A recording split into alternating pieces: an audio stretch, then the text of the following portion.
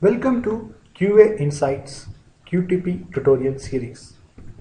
In this tutorial, we are going to see about checkpoints in QTP and its types. What is checkpoint?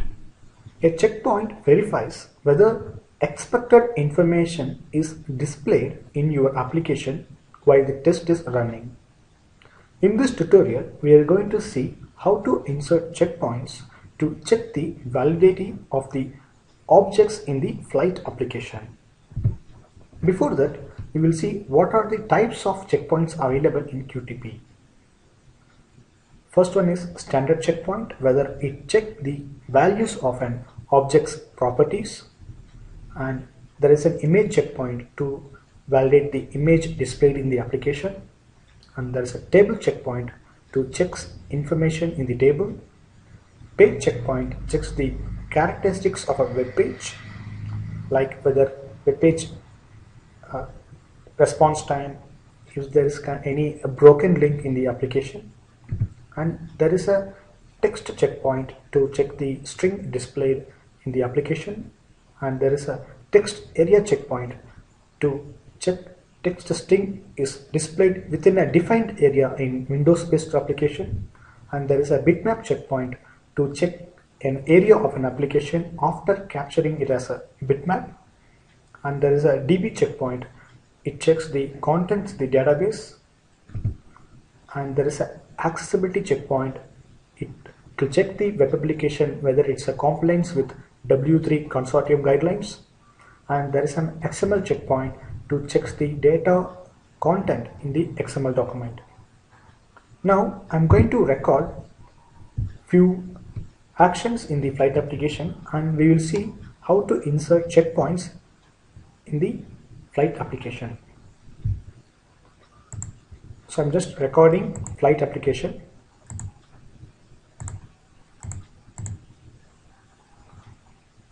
I'm just entering my username, password. So to insert checkpoint during recording, go to insert menu and go to checkpoint and select appropriate checkpoints. Now we will see how to insert a standard checkpoint. So once you selected standard checkpoint, your mouse pointer turns into hand symbol, and you should click on the object you're going to insert the checkpoint. For example, I'm going to check whether the new button objects by inserting standard checkpoint. So I'm just going to click on new icon. So here it will display the location you clicked is associated with several objects. So you need to select which object you are going to insert checkpoint. So in this case, we are going to validate the object properties of Win button. So just select the Win button and click on OK. Now checkpoint properties window dialog box, it will display the properties of the clicked object. So in this case, we are going to see whether the particular button is enabled or not during the execution.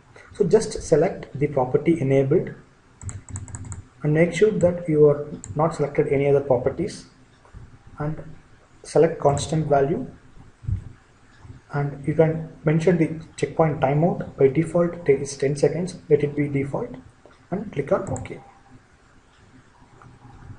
Now here you could see one line of code has been generated by QTP. It says check checkpoint of button. So this is how you add standard checkpoint. Now we will see how to insert text checkpoint. So text checkpoint helps to validate the text is present or not in the appropriate location.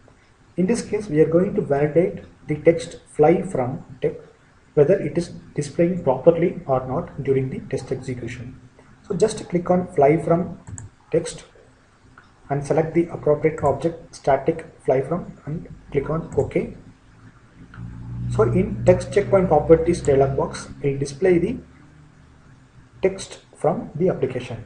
So here the checkpoint summary is fly from is displayed. So if you would like to validate fly from text, just mention the constant and checkpoint timeout as 10 seconds. So rest let it be default values and click on OK. So in the QTP you could see the appropriate code has been generated by, it will validate the checkpoint fly from. So similarly you can just explore other types of checkpoints. So accessibility checkpoint, it will work with web-based application, and DB checkpoint, you need to have a DB in place, or you should have an access to DB with appropriate user credentials. And bitmap checkpoint enables us to check the images present in the application. So here you could check the entire bitmap or check only selected area. So if you selected area, if you select the check only selected area, you can able to select only the part of the image displayed and click on OK. So here you could see one more line of code has been generated. So in this way you can add multiple checkpoints to your test to validate actual versus expected. So I'm going to stop the recording. Now we will see how it will look in the results. So for that I'm just going to execute this script.